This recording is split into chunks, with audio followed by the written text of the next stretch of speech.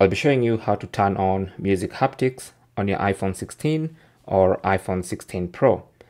So music haptics are basically haptics when music is playing on your iPhone. So basically just vibrations.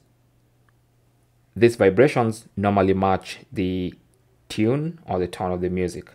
So to enable, go to settings.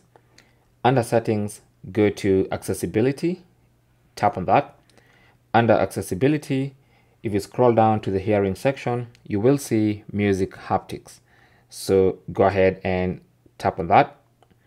And then to enable music haptics, enable it using the toggle button at the top. That's going to enable music haptics.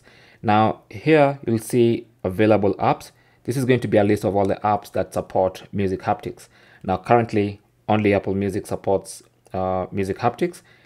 In future, when developers of other apps like Spotify add this feature, then it might be added here. But for now, only Apple Music. And you can even play a sample just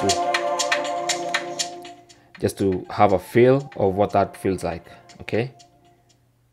So that's basically it. Now, there should be settings here once they add some more apps, but for now, it's only Apple Music. So anytime you play a song on Apple Music, then your phone will vibrate to match that music. Now, I'm not sure for who or why that is useful, but if you find it useful, maybe let us know down in the comment section below why you want to turn it on. Along with other questions and comments you might have, leave them down below. Thanks for watching, and I'll talk to you guys in the next one. Good luck.